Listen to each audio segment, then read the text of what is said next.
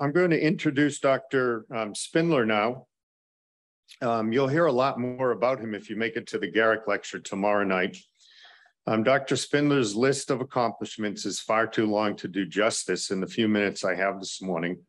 He graduated from Rutgers College and completed medical school and an orthopedic residency at the University of Pennsylvania, where he was a few years ahead of me and then a few decades ahead of Dr. Shu and Dr. G. He went on to do his fellowship at the Cleveland Clinic, and eventually he trained our own Dr. Hagen. At Penn, which was over 30 years ago, Kurt was a singularly talented resident who proselytized about the dearth of good clinical outcomes research in orthopedics. And I recall at that time, he decided that he had to help change that. He has spent the rest of his career changing this lack of clinical evidence to remarkable effect at Vanderbilt, then the Cleveland Clinic, and now at Cleveland Clinic in Cleveland, and now at the Cleveland Clinic in Florida. In recognition of this work, Dr. Spindler has received many of our field's highest awards, and some of them multiple times. He also maintains a busy clinical practice focusing on sports medicine and particularly ACL reconstruction. With that, it's my great pleasure to welcome Dr. Spindler to our grand rounds to discuss the role of cohorts and registries in evidence-based clinical care.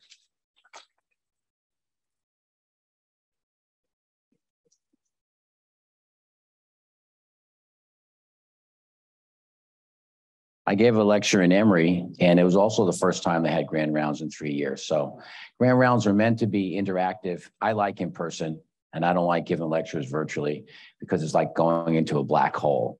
And so I like in person. You're welcome to ask questions. Hopefully you ask me a lot of questions because that's a lot of fun. And I bet you think this is going to be a boring talk. I hope it's not. It's going to be provocative, and I'm going to hopefully change some thoughts. So my disclosures, most of this is current funding. I do have a conflict with OBERT. OBERT is a EMR system, and we've designed some things to collect patient-reported outcomes with OBERT.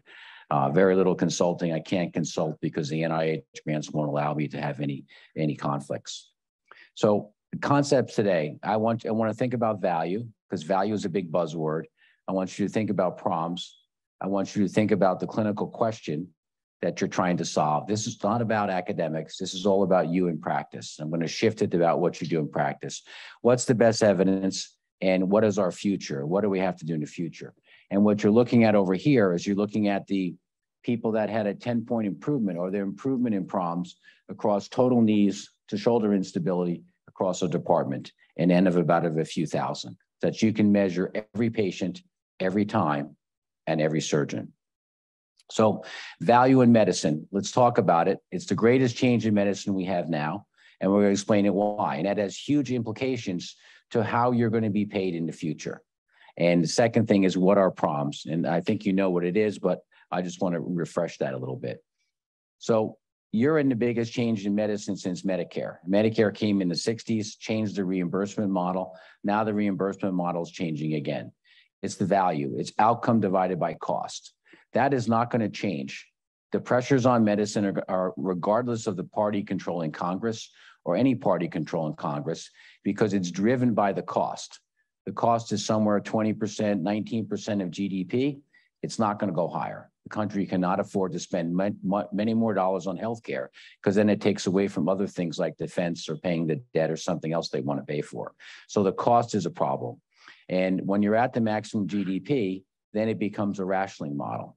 And now we in orthopedics have to define the outcome. Why? Because we're in a race to the bottom. Everything we talk about is value, and when you look at it, is cost. And every department chairman knows it. Everyone's looking at the budget knows it. And this value is cost minimization. It's complication avoidance, which is quality. And therefore, healthcare has become a commodity. And if you know any of your business colleagues, and if you're in a commodity business, you want to leave, because a commodity business is get it at the cheapest cost no matter what. Nothing matters. Quality doesn't matter. It's all cost. So we in orthopedics have to define what our clinically relevant outcomes are to the patient and to the society. The only way to break the race to the bottom, which is not a fun situation to be in, it's like running on a treadmill that next year you have to run faster. And next year you run faster again. In order to have the same thing is you're going to have to define quality and systems to improve quality. So it's not only reimbursed on that. The good news is we can do that. We have the tools to do that, and we can do that. So patient-reported outcomes, we know except for trauma and tumor, majority of orthopedics is we treat pain and function, improve someone's quality of life. The biggest thing is we return them to work. If people aren't working, there's no one to pay the bills. So orthopedics has a great role. And problems are very simple. We have pain problems and function problems and quality of life problems. We have them for shoulder, we have them for hip, we have them for knee, we have them for foot and ankle. And these problems have a really rooted scientific basis. They've been used in Meteor, which defines how we do arthroscopy for meniscus tear and OA in the country. They've been used in Mars and Moon ACL studies. They've been used in sport. And sport is the spine guys stole that from the sports guys. I don't like that, but it's a spine study. And then metric, the trauma folks have not used a lot of problems, but they could use problems as well. And so registries and cohorts have been established in arthroplasty, sports, and hand. That's okay. It's been used and has scientific evidence on the research side, but now we got to use it on the clinical side to support what we do. And so how do we create a healthcare transformation?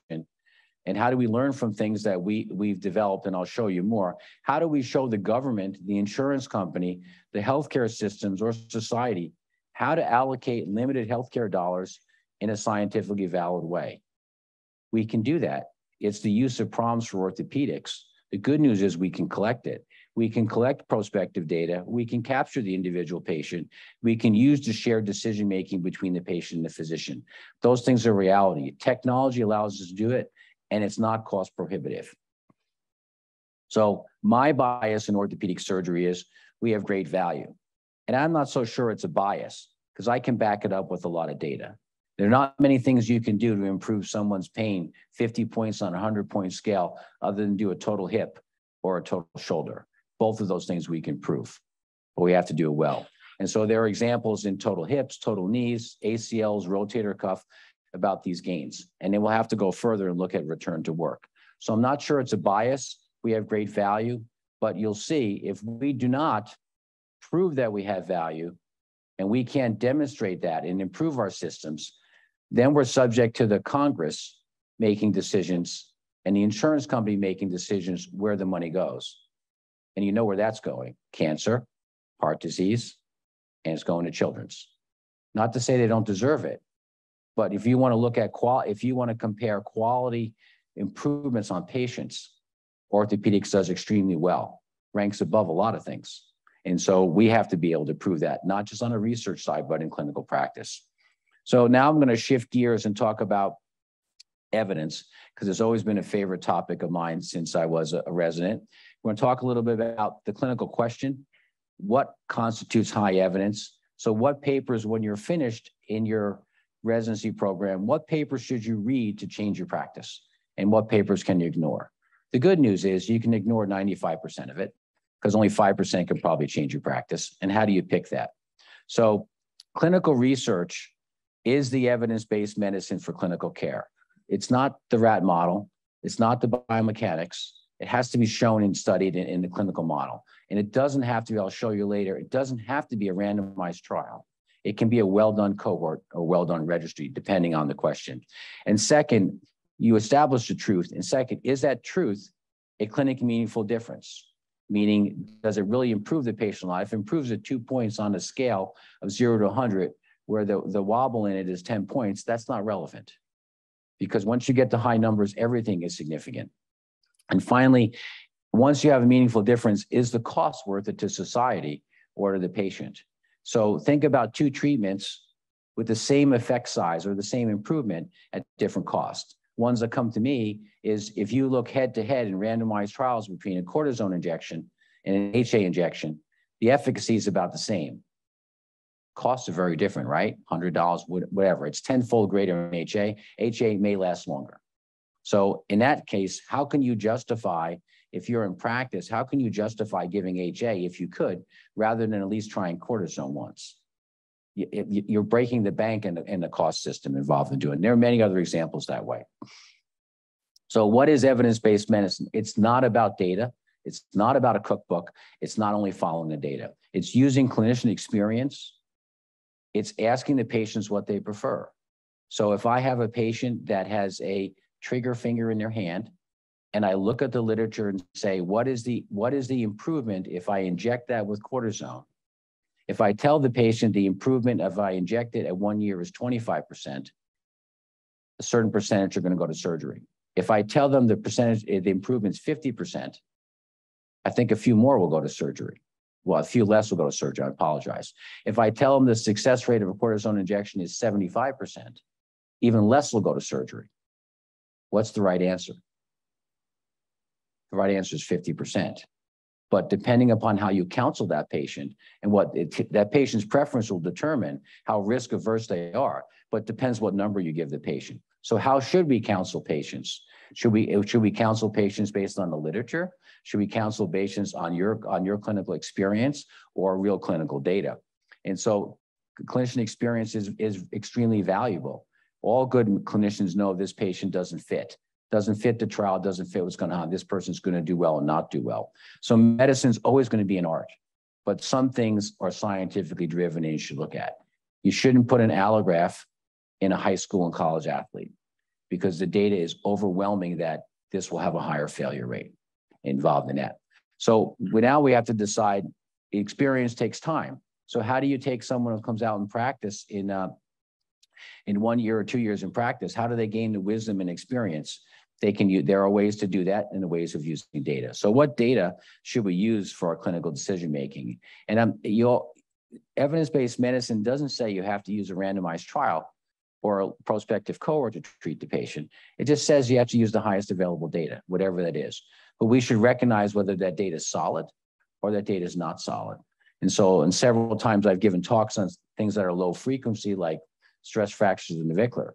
And in an audience of 500 people, there may be someone out there, a foot and ankle person that's treated 50 of them and has never reported them. That person has more knowledge and probably more data than I do. So we have to always understand how good the data is. So when you're looking at study designs that you can answer questions, it's really very simple. The study designs that have that control bias, that look for a treatment effect, are ones with a control group. And the ones where you have to analyze the control group to see what happens. And this is not, this is not very sophisticated. If you have no control group, is it same, better, or worse than what when you're comparing a treatment effect? We all know this hierarchy of studies, which the interesting thing is, if you do a systematic review or meta-analysis on level 4 or level 3 data, that doesn't belong up there. That's on the bottom. That's just hypothesis generating. It's got to be high quality studies. And when I showed you the trigger finger and the cortisone injections, those were systematic reviews on randomized trials. So the most important thing is that the clinical question that's important to the patient and important to you determines the study design. It's not everything is a randomized trial. If I want to look at what are the risk factors for post-traumatic arthritis after outcome, or what are the risk factors for infection after a certain procedure, that's not a randomized trial. If I want to look at what causes it, I have to do a large prospective study and find out what are the major risk factors, right? So if I think about arthroplasty, it's probably going to be diabetes. It's going to be a big one. Some comorbidities are going to be a big one. BMI may or may not be important. Probably is relevant, but BMI is very different depending on the structure of the knee. If I want to compare therapy, I can do it two ways. I can do it with a randomized trial when appropriate, and I can do it with a cohort study when appropriate too. And the FDA has now changed their philosophy, and they want to look at some real world evidence, and that's a cohort study. That can take every patient every time, rather than a randomized trial that has a select group of patients. So what is the appropriate study design to the question? I think if you're looking at something experimental that you want to put into practice, new technology, major shifts in practice, I think it needs a randomized trial, and it needs to be multi-center to see how it's generalizable across the group. I think that if it's not that, if you want to look at how things perform and identify predictors and prognosis, post-market surveillance, you want to develop shared decision-making calculators, look at comparative effectiveness. These are all great things for prospective cohorts. Case controls should only be used if you don't have the numbers. Really, you have too few numbers to ever get them in a cohort or randomized trial. So a cohort is very simple. In fact, the most powerful cohort in the world is the Framingham study. Before the Framingham study came out in the 60s and 70s, Framingham said that hypertension, cholesterol, smoking, physical activity, age, weight, and diabetes has a link to cardiovascular disease, death, and heart attack. They're all trillion-dollar industries, but they're all linked to that. And so they exposed that. There's no randomized, there have been randomized trials now on lowering hypertension, lowering cholesterol, stopping smoking, and so forth. In our sports world, it's been Moon and Mars, because basically when you tear your ACL, the only thing you have in common is you tear your ACL. You have different meniscal tears, you have different sizes, different weights, different sports, different articular cartilage injuries. Sometimes in MCL is a myriad of things that you have to control for involved in that. So that's a good example of a cohort. And so lung cancer has never been proved by smoking in a randomized trial, but the evidence is really quite clear in every single study.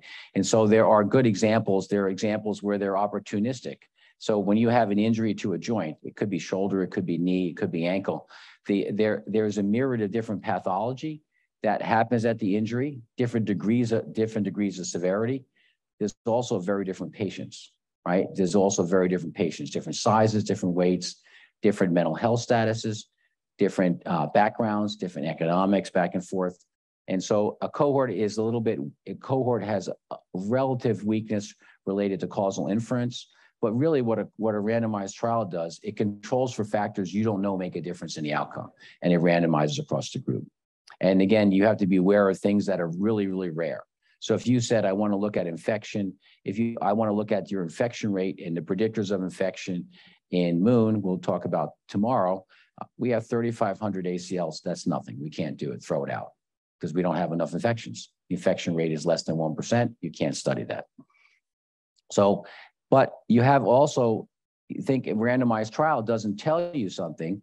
A randomized trial tells you that the mean effect, the average effect of the people getting the experimental treatment is greater than the mean effect of the control, right? It doesn't tell you who to apply it to. And we make an assumption that everyone in the experimental group gets the same positive effect. Those things are both wrong. The randomized trial tells you when you should put something into practice, doesn't tell you who to put it on. And that's why a lot of very experienced clinicians say, great, it's a randomized trial. I should use this in my practice. How do I apply it? Who do I apply it to? So that's what a cohort does tell you. So the other factor is that if you have large medical trials of 20,000 people supported by drug companies, you can then say 10,000 in the experimental, 10,000 in the control. You can then do a regression analysis in the experimental group and say who it applies to. And I'll show you an example.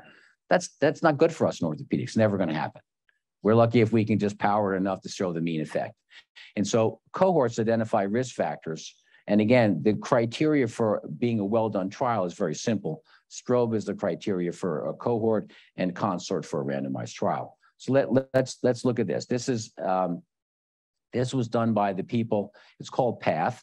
And what they looked at here is they said that when a doctor has to make a decision on an individual patient, it can't always apply it. And this is looking at, they're looking at a randomized trial and a risk model for comparing clot busting agents in cardiac disease.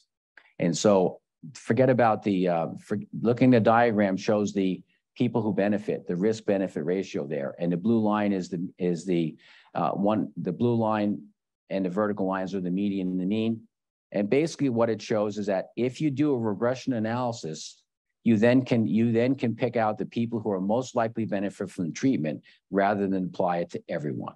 And so this is 2020, 2021. And the recommendation is that, yes, a randomized trial is important, but when you do a regression analysis, you then can figure out in a clinically meaningful way, which is the individual patient that benefits the most from that treatment.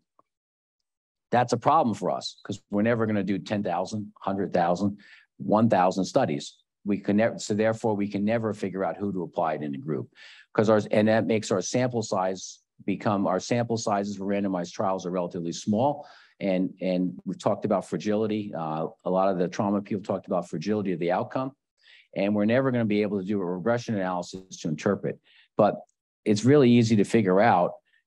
You use the randomized trial to say the interventions in practice, and then you utilize well-done cohorts, prospective cohorts, to figure out who actually applies to it, who works to it, what does, what happens. And for that situation, you can use the best of both. So therefore, you can have a randomized trial to prove something in practice, and at the same time, you can then prospectively follow and say, these are the patients that ideally do the best involved in that. And remember, everything in medicine is an estimate. This isn't engineering, as my father would say. Why don't you know? It's 0 or 1. Everything's a probability here. So you're trying to get the best probability that you can. So there's a lot of data now. Don't read the slide. There's a lot of data now from systematic reviews in New England Journal of Medicine and from a Cochrane systematic review that when you look at head-to-head studies, same topic, same treatment, you look at a randomized trial in a cohort, the effect size and a degree of effect come out the same. So there's not a lot of well-done studies that are done prospectively, and well-done studies that are captured things in advance come out with very, very similar outcomes involved in that. And the other problem is a randomized trial is expensive and a cohort study is a lot less expensive. So we have to use both, and we have to accept both. And so finally, it's just not that simple though. The older I get, the more I don't know, because it's not that simple. So we published a paper on return to play football, and it was we had collected this prospectively, and one of the residents said to me, I want to know what % of patients go back and play football, high school or college. I'm like, why do you ask me that? It's 80%. And he says, where's your data, Kurt? I'm like, I don't know. It's in the literature. Go look it up. Go find it. He goes and looks it up. Says, there's nothing in the literature on return to play football, Kurt. There's nothing there. What are you telling your patients? I'm like, how do you know what you're saying? I'm like, okay, let's go back. So we went back retrospectively and we asked patients, did they return to play high school or college football? And it's a level 3 study. And we found out that it's not as good as we think. It's 70%, high school and college. Then that study was repeated, actually in the SEC, in the Pac-12 at Division I level, it's like 90%. But then we asked them, how did you rate your performance? It's like a fish story, right? The further out you get from catching the fish, the bigger it gets. It gets bigger and bigger. And then finally, we asked them reasons not to return to play. So yes, it's level 3, but I would bet to you, I don't care whether you collected prospectively, whether they've returned to play college football, high school football. I don't care if you ask them on the deathbed, you're going to get the same answer. It's probably pretty solid. Performance, I don't know how you measure it. That's a fish story. I wouldn't trust that data at all. And then reasons to return to play, all I would say is that they could tell me whether they had some component of fear or not. So there's 3 questions answered here. There's very different levels of evidence that I'm going to trust in here, right? Even though it's level 3. So that there's a test that you have to look at yourself.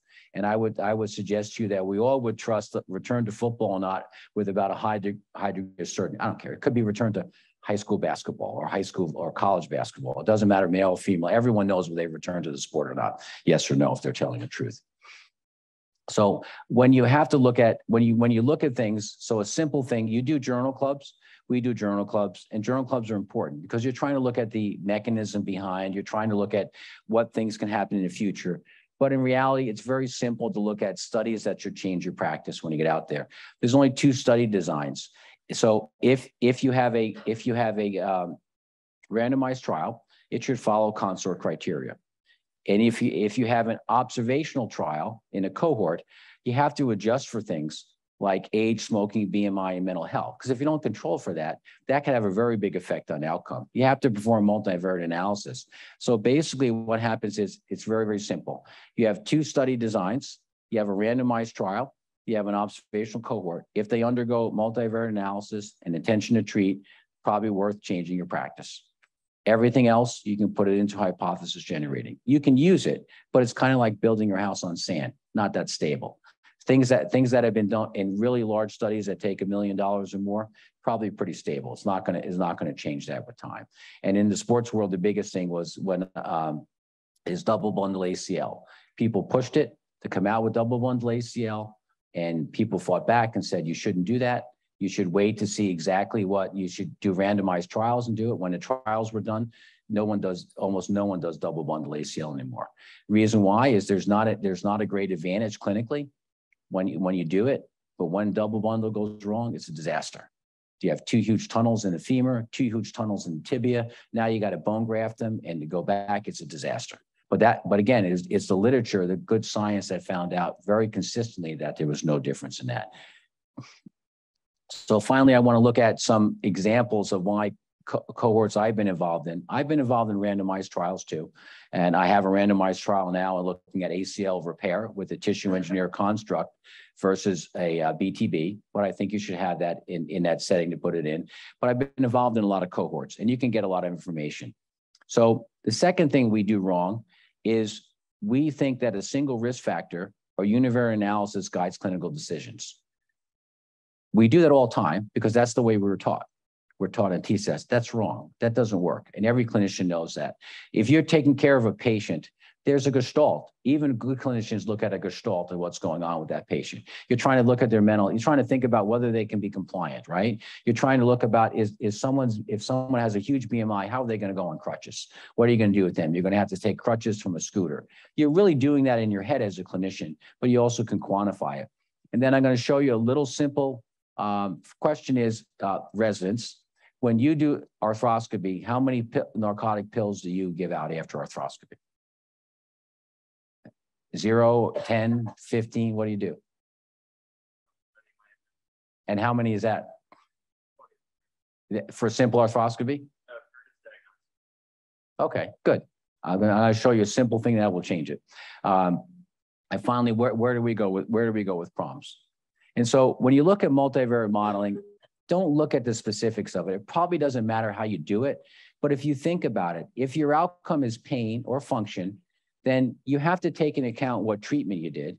You have to take into account some idea of disease severity. You have to take into account the characteristics of the patient, which are age, gender, smoking, BMI, race, and socioeconomic factors. And then you have to capture a specific PROM, a general PROM, or a joint-specific PROM. It's just that easy. It's not that difficult. And if you look at things that don't capture that, you don't need to read it anymore. You can just throw it away. And so in Moon and Mars, you know, if you think about whether it's knee pain or whether it's, you know, Mark's activity or mental health, you can think about all the factors that are there. And you have to sort of control them, which means you need big numbers, right? Which means you need numbers of, you know, hundreds or 1,000 people to do that. And there are good studies that have these kind of numbers. So first, I said it's a fallacy to look at one thing. So we published a paper on in Moon on looking at allografts failing more than autografts. And the red line right there is the allograft line. And you can see that it's a problem. It's a 3-to-1 ratio, whether you're 18 or 3-to-1 ratio at 40. So it's not the odds ratio that's important. It's the absolute difference. Because at 40, it's 2.4 versus 0.8. It's a difference of 1.6. I mean, that's very, very small. At 18, it's now 18% failure versus 6% failure. Same odds ratio, very different for the patient, right? Because now you have a huge difference in failure. So we published that and said, you know, age is a problem. And we also could look at activity level, but we couldn't, they were too linked together, so we couldn't separate. So we did age because everyone knows the age of the patient. Well, then we said, well, maybe it's not so simple. Maybe there's a problem when we look at high school and college kids, because if you go back, look at this, what perplexed us was the green and the black, right? So in this area here, we looked at the green line, hamstring line was going up, and then the BTB line was there, and they were diverging when they got younger. So it said, even though we couldn't show a difference there, we said, you know what, maybe there's something there. This is all comers. So this basically is 2,500 primary ACLs, 92% follow-up at 2 years. Pretty good follow-up. And so now we said, okay, let's take only high school and college athletes, only people with the highest Mark's activity level. We're only going to take autograft BTB and autograft hamstring, and we're going to see what happens. We did it at 2 years, and we modeled it 2 different ways, and our answers didn't come consistent. We had a big debate, and we shelved it because we weren't in unanimous agreement, 19 of us. And so we went out 6 years to get more failures. And when we did that, we controlled for all the things that you think you would control for. And what we found is that, again, if you want to look at someone's failure, it's not just age. It's BTB versus hamstring. Hamstring fails more, and high-grade laxity. High-grade laxity for us is something that is a very loose knee. It has greater than 10. It's the knee that's just so sloppy and loose. And then if we look at the contralateral knee, which people still don't get, they say BTB fails on the other side. No, it's a sported injury. It's football. And football is a problem because most people put BTB in football players and they fail higher with that. And so if you want to know if which graft is better, you have to use a QR code. And in the QR code, you can put your phone up, it's there, and you can look at it, and it'll just tell you. It asks your activity, it asks your age, it asks what it is, and says, this is your failure rate for a BTB and hamstring. This is, and sometimes it says whether it's 2% different and 3% difference or 5% difference. And sometimes it says whether it's different, whether you're high-grade laxity or not. And so how do people interpret it? That's too complicated. It's not complicated for the young folks because you know how to do that. But for the old folks, it's just anyone else, it's too complicated. I'll just use a BTB. That's not what we said. We never said just use a BTB. We said, look at what it is. In fact, if you look at a lacrosse player, it's probably no difference because that's another category. Look at a football player and younger, then BTB has a clear advantage. But it's not, it doesn't lose, but it doesn't always win. And then the other problem is when you look in the data, and in another detail, our data is football, basketball, soccer, and other. So if you ask me what's the best graph for a volleyball player, I don't know. That's put in other. I don't know what that is. You ask me the best graph for a skier, I can't separate a skier out. Now you can say a skier much like something else. So again, it's not just a matter of applying it, it's also understanding it, but no one wants to apply it. And these are the things that we can do. It's there, it's on the website, people can look at it. So the problem then becomes if you say, okay, well, I really want to know something at a different level. The problem is that if you look at your sample size calculator, this is out of Hulley's book. Hulley wrote the best clinical research book out of San Francisco, the statistical group there. They're terrific. If my baseline risk of failure is 5%, and I have a very effective treatment that lowers it in half at 2.5, I can do a randomized trial. I just need 2,000 patients. Right. It's totally impractical. Now, think about what goes on in the hospital where you say, I have an infection rate of 3%, and I want to lower it down to 2%. Okay, well, you can do it, but I mean, you can't scientifically do it without a large randomized trial to do that. So that's where cohorts become really valuable. So when you do an arthroscopy, the one thing I can maybe give you when you do an arthroscopy, you can simple arthroscopy, simple partial medial meniscectomy, simple. You give out 4 narcotic pills, period. That's all you need. So one of our fellows came in. He was in the military, and he watched one of his friends die of an overdose from pills hanging around. So it was really quick. So what we did is we went back and said, okay, we're doing simple arthroscopy. So we just followed about 140 patients a year. We came back and looked at their pill count when they came back at a week and say, okay, how many pills did you use? And so our old standard, we gave out 30 pills. And I'm going to ask you later, the residents, why we give out 30 pills. So you're going to have to answer that.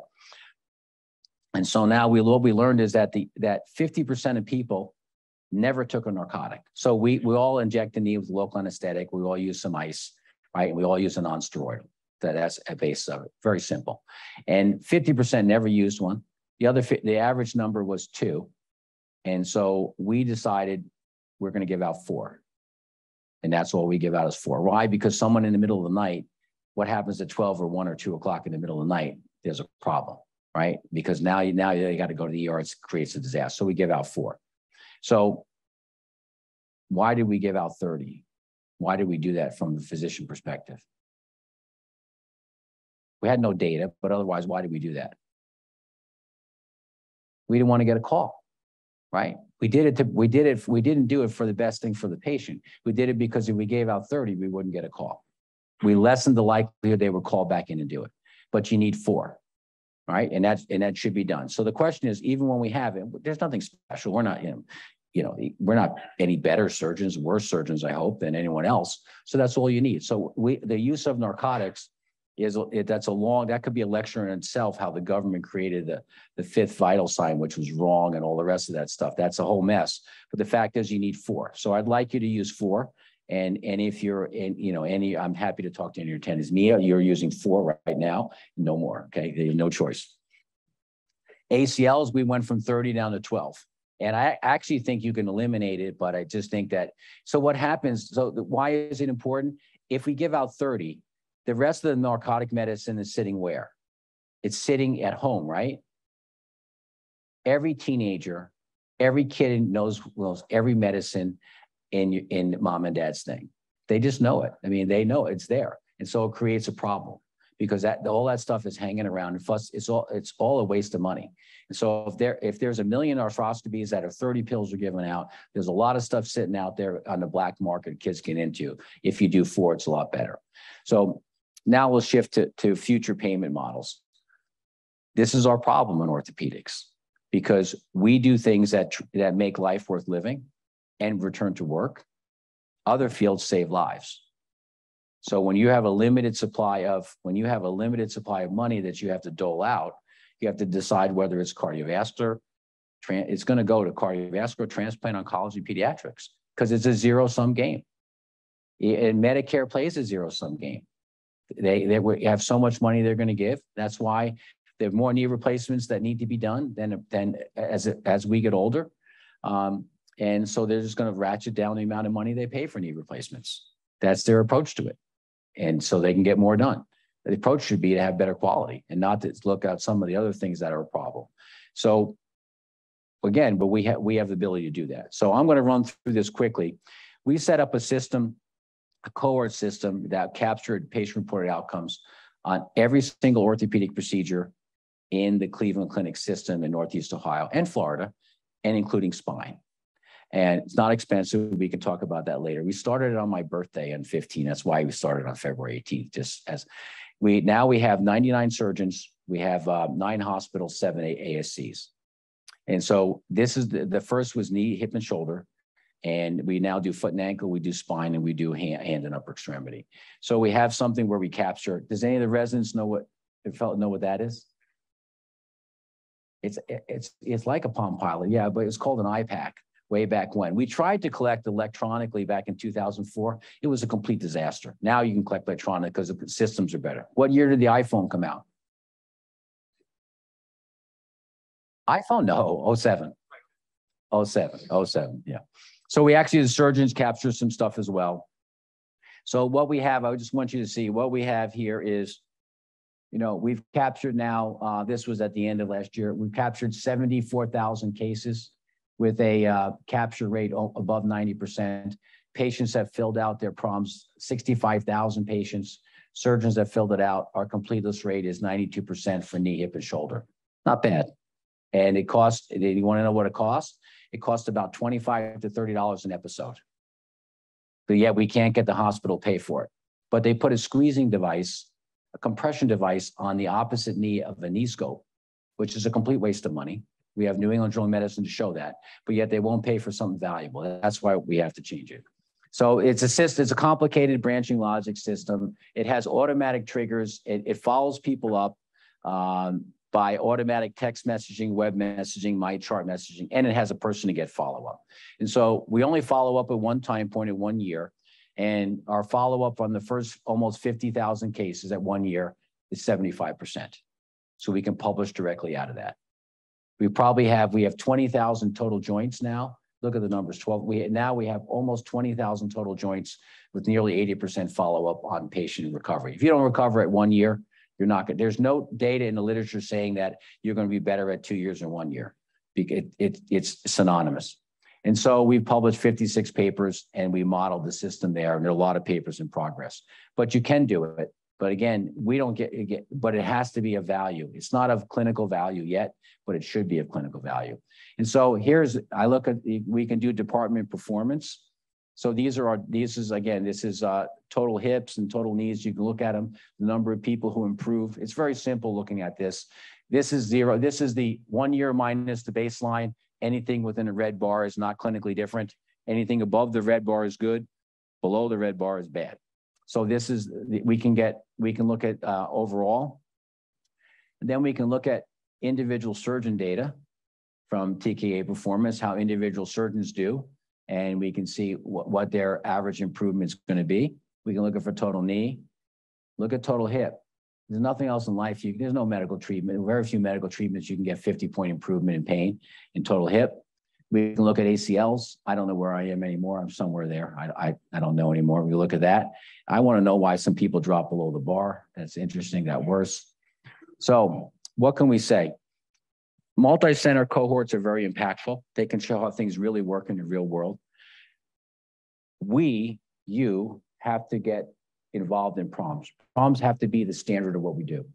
PROMs have to be something just like we collect anything else on a patient. That's the most important thing to me. Is it the most important thing, the outcome of the patient? No. There are other things that are really important, but that's something we can collect that's really important to the patient. We can do it at cost, and we can prove the value of what we do. The other thing we have to collect is return to work. So getting people back to work is critical because that's what pays the medical bills for the other things. You need a randomized trial to prove new technology. I'm the PI of a multi-center study on BEAR, which is bridge enhanced ACL repair. So you need that to bring it into practice.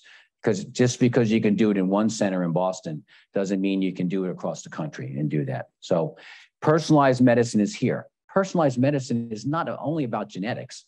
Personalized medicine is something about shared decision-making. It's using QR calculators.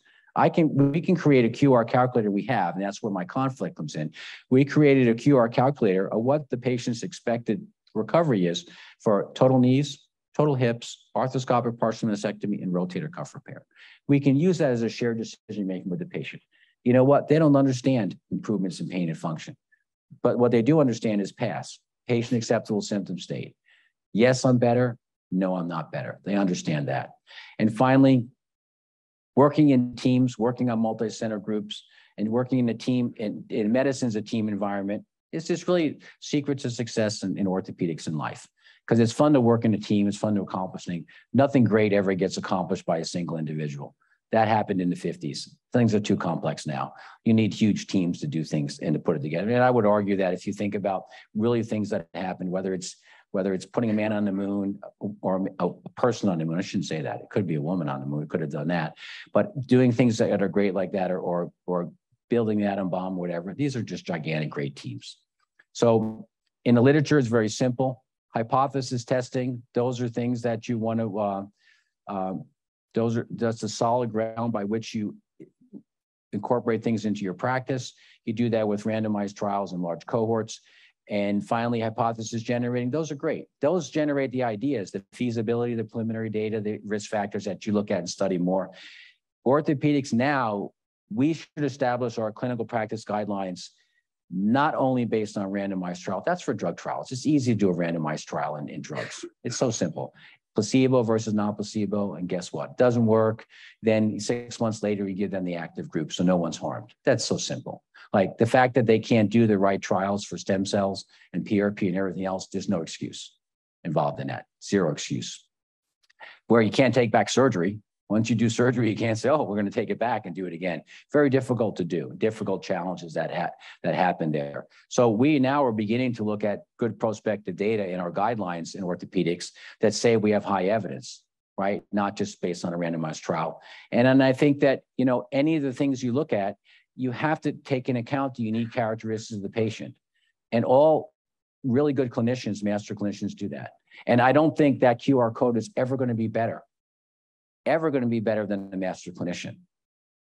But how long does it take to get to be a master clinician? What do you do in the first 10 years of your practice? And what about the people, what about individuals that want to do speed and don't have the time to sit and talk to patients? I think that's where that QR code is. It can be very helpful. So outcomes are not new. Katz and Stan talked about it in 1908. Codman is the father of shoulder surgery, but he's actually the father of said every surgical procedure, not just orthopedics, should be followed to its end result. Our end result is 1 year. It could be earlier than that. And finally, we had a great person, Sandy Kirkley, who did 9 randomized trials. Unfortunately, she died at 41 in a plane crash. She was fine. But this is Codman's article. Codman published that in the Boston Globe, and they got him fired from Harvard because he said we're literally like an ostrich, we're head in the sand. We're not following it. I submit to you that that may be as appropriate now. Orthopedics needs to, everyone, they need leadership to be able to say, we need to collect what we do. Don't be afraid. Collect what we do. We have the data, we interpret it, and we do really well involved in doing that. So some grant funding that we've had in the past for Moon. This is the Colorado doc right here, Eric McCarty, my residency at University of Colorado doc. And finally, the NIH for all its support. So congratulations to the residents and fellows. You picked a great field. You make people better. Your future is bright. You can make really positive impacts on your patients' lives. I do think that your compensation, money, because that's the only thing that matters. In our society, it's money is important. So you're going to be required to prove your surgical outcomes. We need to define orthopedics, what value is, what the right outcome is, how good you should be. And I think if you just use evidence-based, if you just use evidence-based medicine principles, then you won't get in a situation where you're doing things to make money. Because there are people out there that use it, that don't treat it as a profession, make money. And there's really no excuse to that. So thank you. I look forward to your questions.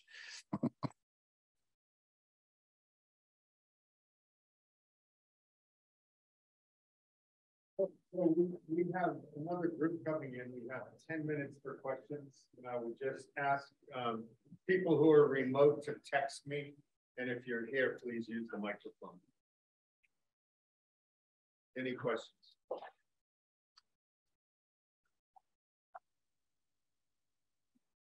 And please just introduce yourself.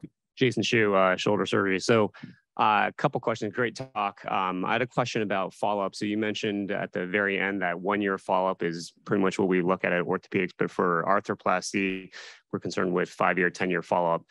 Is there value in longer term follow-up and spending the money to do long-term observational cohorts for those groups or not? There's always good to do longer follow-up. The follow-up in the registry on long-term follow-up says all the implant survival is the same. So I think that you'll differentiate at 1 year. It costs, for us, we do 20,000 cases a year in Cleveland Clinic. It costs $250,000 to get 70% follow-up on 20,000 cases at 1 year. So, I just think you have to prove it works, right? So step number one is prove it works. I think the whole metric for a total joint is wrong.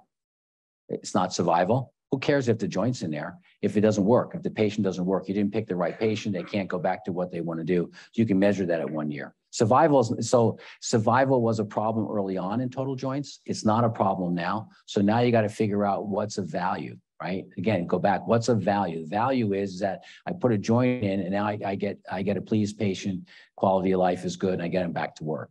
So you got to measure it at 1 year. Second question is related to comparing orthopedics versus cardiovascular and oncology. You had a slide in this, but I may have missed it. With orthopedics, we're so focused on joint-specific outcomes, and a lot of people don't get these general health related quality of life, scores. So when you look at the responsiveness of those scores, they're not as great when you look at total hip. For total hip they are, but you see a lot of responsiveness in just the joint-specific scores. How do you compare cardiovascular and oncology when we're looking at such different things? You kind of talked about that briefly, but yeah, I ducked it because it's more. So they basically have a choice of 3 different general patient. When you do patient-reported outcomes, you have to have a general measure. So you either have EQ5D, PROMIS 10, or VR12, SF12. Those are your 3 choices. Everything else is specific. So we need to, in order to fine-tune what we do, we need joint-specific areas. But when you look at those other forms, we do really well against cardiovascular. We do well against every other part of medicine. We do extremely well on that, and we do very well. So you have to collect that, and it's a complicated thing. The EQ5D is what Europe uses back and forth. I do think the problem with the generic measures, they're lower extremity biased. So the upper extremity has a problem because they're not responsive at all when it comes to upper extremity like shoulder. They're not responsive when it comes to hand, and when it comes to elbow and those things, it's not responsive. They are pretty good, but not as responsive. It's still pretty good for lower extremity. Yeah, thank you, Kurt. That was a great talk. I have a few questions. The first one is from Dr. Yanda, who's one of our pediatric surgeons. And her question is, why is intent to treat so important? If patients change groups, it seems like you should evaluate what treatment they actually received. Intent to treat. So the only advantage of a randomized trial is the fact that there are patient expectation, mental health and emotional things related to the patient and things that we can't measure. And that gets randomized across two different categories. And so and that's why you have to analyze by intention to treat. But once you cross over more than 20%, you violate a lot of the principles of the intention to treat analysis. So it's complicated. And the next question is, it's more of a comment that we would expect from Dr. Manner, who's one of our joint surgeons. We've got great data that hyaluronic acid and arthroscopy are no better than cortisone to treat degenerative meniscal tears. Why are we still doing HA injections and scoping knees for degenerative tears? Yeah, that's a great question. I don't know why we're doing HA, because I don't think I think Blue Cross Blue Shield won't cover it. I don't know if they're big out here, but we're in the East, they won't cover it. With permission, you know, we have to get. So I don't think we should be doing a lot of HA. And I think that when we published a study on meniscus tears and OA, the first treatment for it should be rehab. You can do a cortisone injection, but the treatment is rehab, which will get 60% of the people better. But then 40% of the people fail. Only after they fail rehab and an injection and they have a meniscus tear are they candidates for arthroscopy. That's the appropriate use of arthroscopy.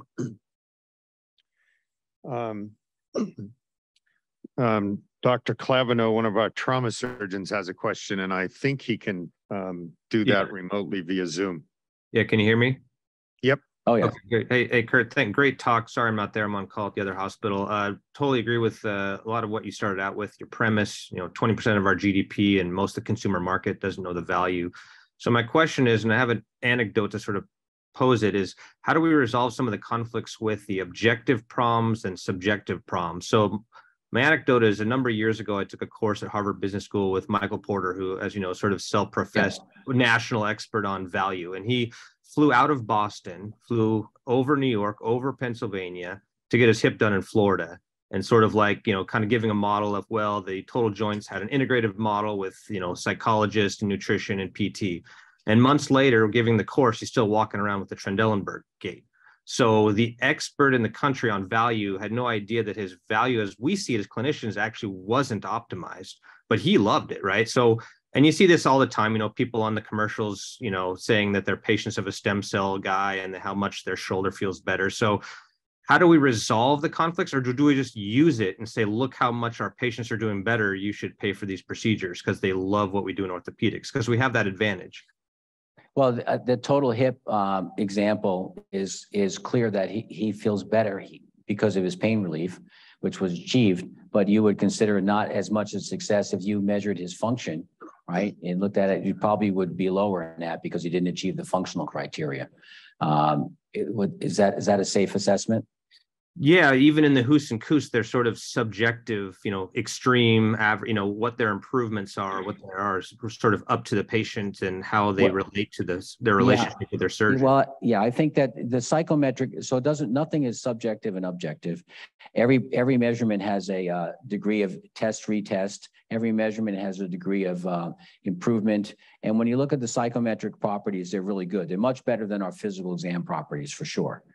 That's been tested many times. So the only way to get it better would be to wear a sensor on it, some sort of sensor on his leg. But I would say, from my point of view, it's crazy to fly wherever he flew, but the bottom line is he got better with pain, and we should celebrate that. Now, that's a very different story when it comes to stem cells and when it comes to that. And I sit on a very large data safety monitoring. I've sat on two large data safety monitoring boards where they've compared stem cells and cortisone and PRP. And I can tell you that none of the studies that have been published, they were 1,000 patients, there was no difference. So I think when it comes to an injection, I think in that point, you need to test. There's no excuse for testing it. There's no excuse for saying, you know what, we have a control group. We think you're going to get better at 6 months with stem cells. So we're going to compare stem cells versus that. And 6 months later, we'll give you the stem cells everyone. So everyone gets it in a chronic condition. So that should be studied scientifically valid. And because I think we're going to find out that they don't work well. So this is a specific question about the Cleveland Clinic, since you're on the topic of stem cells, which is here, it's pretty contentious. I would say the orthopedic surgeons are, have a healthy skepticism towards it, but our family medicine and rehabilitation medicine doctors probably not so much. So how are they being used at the Cleveland Clinic, stem cells? We have very few people, at least in the orthopedic realm. We only have a few people doing that, and they're doing that. We wanted them to do it under a protocol, and so we're actually using the same thing we use for joints to follow it prospectively. You said if you're going to do it, you're going to have to follow your outcomes and figure out which patients it works on. Thank you. Really enjoyed your talk, Reza Firzabadi. I do orthopedic trauma. My question is more of a logistics question. It's really impressive the numbers you have with the program you have at Cleveland Clinic, especially at the 1 year follow-up time point. How do you exactly get to that state where you can have such high follow-up rates and such a large volume of patients? How are you enticing these patients to actually report their outcomes? Well, we've never been able to figure out how to do it in trauma. So I just let you know, it's too difficult. And it is, because you can't give it to the patient before surgery, right? They're coming in. And so, Mark Swinkowski and I had a long discussion about that. And traumas are very difficult, very, very difficult. And the follow-up is very difficult. For us, what it is we have a system that we ask the patient how they want to be followed up. There's no incentive for the patient, because even if I gave them $10, it would be $200,000. The whole system costs about $350,000 to run per year. It's not ridiculously expensive, but it's still a lot of money. So what we do is that we have a trigger. So the first thing goes to my chart, their internal EMR system. Next thing is a text message. Next thing is an email. We can get anywhere with what I call passive triggers, meaning that no human involved in it, just automatically set up anywhere between 30 and 45% with that. But to get over the 70%, we have 5 people. That's the $250,000. 5 people employed full-time that each can follow 4,000 patients, and that they call them, remind them, and send it out and do those kind of things. That is not scalable. But the point is that it doesn't cost us any money to collect, because we teach the PSRs, and when they come in as part of the normal routine, that you hand the person an iPad and we monitor their compliance and we show them how well they do, and so that we track that really carefully. Another trauma question from Dr. Beret. Given the challenges with caring for the trauma population, i.e. socioeconomic, employment, follow-up, what do you think constitutes value as an outcome or endpoint? How do we measure value in caring for those trauma patients? I really don't know the answer to that. I only know that I probably know the answer a little bit when it comes to knee surgery, but outside of that, it's really for the people in the field, for the trauma people to define what it is, and also for some focus groups or whatever. Trauma is very difficult. Not being able to solve it. The only way that you have two choices. You have 2 choices to do follow-up. One choice, according to Mark Swinkowski, one choice is, and he was here a while, way back when. One choice is to give them the patient-reported outcome when they come back at about a month, when they're not out of pain, and say, how were you before? And the only other person is to use age-matched controls, neither which are ideal. So I think you'll have to, there's no question that trauma and the things that we do have made a huge impact, one of the biggest advances in orthopedics. But I think we have to figure out, how do we measure that, and how do we do that? And it's very different between the person that is a working individual that is in an auto accident versus the person in a nursing home that then fractures their hip. I mean, the spectrum is so huge, and then pediatrics is completely different. So it's tough. And one question I have, in the medical literature, or reading oncology, for example, I see a lot more of the use of quality adjusted life years and disability adjusted life years. It would seem, if we want to really measure value and impact on society of what we're doing, that those should be measures we talk a little bit more about. Yes, we've actually, when John Callahan was AAOS president, We did some work on that, did some work for rotator cuff. We actually published one on ACLs. We'll show tomorrow night. No, when you look at those metrics, we do extremely well. We in orthopedics. Like I'm saying, if you compare, would you rather, it's a problem because people on dialysis aren't happy. I mean, their quality adjusted life years are pretty low. People that get a joint replacement or get fixed something are really high. So that's why we have to look at these. So we spend more time fighting amongst ourselves instead of saying like, instead of celebrating the great success we have and then worry, because that's important. The success is important. And I think if you measure something like anything else in life, if you want to improve it, if you got to measure it, you have to define it, you have to measure it, then you have to have some reward for doing it, and then you have to some compensation. So we should define what we do. If you think about it, we get paid for performing a procedure. We should get paid for performing it well, right? And then everyone would improve. Because once you're measured, right? Once a simple business thing, once you're measured on something, you're going to improve. Yeah, and you have to be careful because you don't want measurements to not to take the tough case, not to take the person from a disadvantaged area. But what you'll find out when we do a lot of things with access and diversity and so forth, the biggest driver is socioeconomic, meaning poverty. It's not, yes, there are cultural differences, and yes, there are biases with race, and there are biases, but the biggest driver, the biggest thing is that people that are poor are disadvantaged. And it doesn't matter where you're from. If you're poor, you're disadvantaged, and that's a real problem in the system. Ideally, the internet should be able to accomplish that, right? Because you could put home exercise programs, figure things out. But if you don't measure it, you can't figure it out. So once you measure it, then you can say, how do I improve it? Many years ago, you probably are aware of this study. There was a study that looked at quality and disability adjusted life years for a whole range of medical and surgical procedures. And if I recall, total hip replacement came out at the absolute top of that list. And that was comparing, total hips to, cabbages and all sorts of other procedures that, potentially saved and prolonged life. So what we do is really helpful and important, and we just have to be able to show it. We have to do it. My plate on the research side in Moon, you'll hear about that more tomorrow night, looking at post-traumatic arthritis. And then, so this was a real world test at the clinic to say, can you do it? Can you do it where you can cost it out? And can you do it? So from the Academy's point of view, I actually lead a PROMS team on the Academy. Not that I think PROMS is the only way to go. I do not. But how else are you going to follow 10,000 patients? They're going to come back on site? No. The number of people who come back after a joint replacement at 1 year that are told to come back, what do you think the percentage is, residents? Huh? Less than 20. So you got 80% lost. Why would you come back and pay money and lose a half a day of work and pay for parking, right? You wouldn't do. You're not stupid. You're doing fine. So PROMs are a way that work really well, and it's what we treat. And you can follow that at scale. You can follow that on your iPhone, on your Red Cap, and do that. So that's a really important thing to do. And I think that the government, we need to collect it. We can do that almost for free. It's not that difficult to do if you put it into workflow.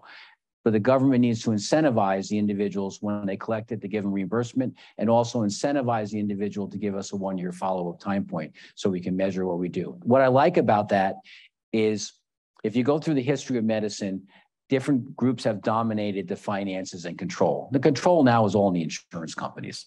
Physicians don't have control, patients don't have control. But think about it.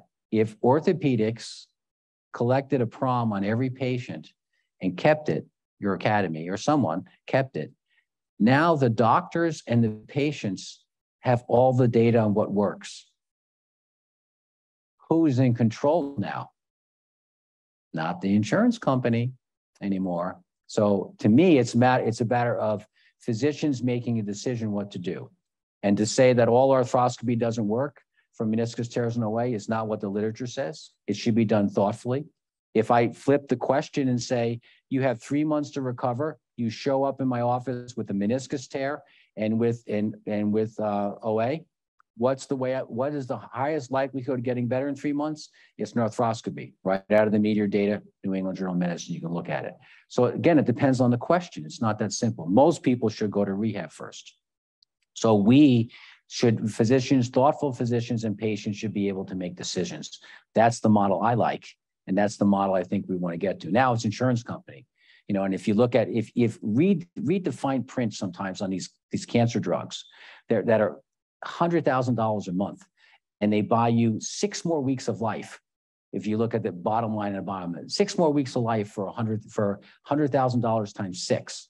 Well, how many joint replacements how many people can we improve in orthopedics on that? It's enormous. In fact, the biological treatments are much more expensive than any joint replacement. Joint replacements are the most cost-effective thing that I think you can do for someone that's probably 60 or 65. It's such a great thing. So we need to work together and celebrate that and collect what we do, improve what we do, because we're extreme value. We're extreme value to society. Yeah.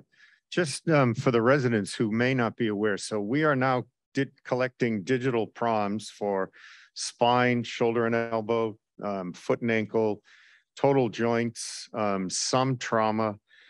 So we're really getting there. I'm not sure about hand, although I suspect we are also. And we will soon have that Epic patient navigator, or digital navigator, which I think will introduce another element into our ability to collect data. The last thing I wanted to say is we are in a world of value-based care. It's not a huge component of what we do right now, but it's getting there. And for example, we have a contract with Boeing that is a fixed amount of dollars per capita. And so there have been years when we've actually, UW Medicine has taken a little bit of a hit on that contract, years when we've made a nice profit. The interesting thing is, you know, the incentives aren't really aligned. We get paid the same no matter what. So if we do arthroscopy on one of those patients who has a degenerative meniscal tear, it's helping the department, it's helping the surgeon, may not be helping the patient, and it's hurting the contract that UW Medicine has with Boeing. So that error is here. So I think that's why you practice the best evidence, right? And then you don't worry so much about, you shouldn't switch your practice. In the ideal world, now I'm an idealist, I understand that, and everyone knows that. But in the ideal world, your practice shouldn't switch that much if you're practicing the best evidence, what the payment incentive model is, because you should be doing the right thing for the patient, right? Things that have value. You shouldn't be giving every ACL patient a functional brace afterwards when there's no data to support that. In fact, the data is the other knee is going to fail the same as the knee reconstructed. So which knee, if mom wants it, then ask mom which knee that you want to put it on, which knee you want to protect. Not that it protects any knee, it doesn't, but that's a whole different story. So practice the best evidence, you won't be shifting back and forth. So. Yeah, we have to wrap it up. So thank you, Dr. Spindler.